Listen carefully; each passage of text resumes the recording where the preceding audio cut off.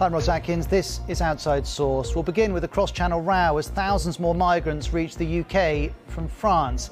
The UK is saying it may now turn some boats back. France says this is dangerous and illegal. The people seeking a better life don't appear deterred.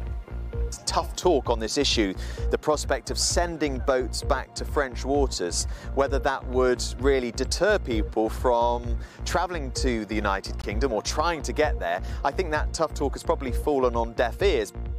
Also in the programme, we'll look as a civilian plane is allowed to fly out of Kabul for the first time since US forces left Afghanistan. It's now landed in Doha with some 200 foreign nationals on board.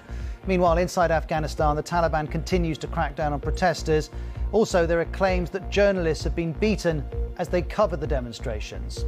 And we'll look at what's to blame for the shortages in the UK. Is it Brexit or COVID?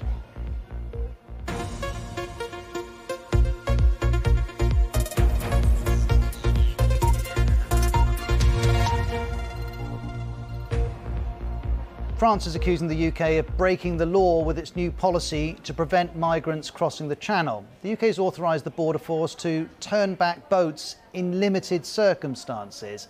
Now, the context here is that a record number of migrants have attempted the crossing between France and England this summer.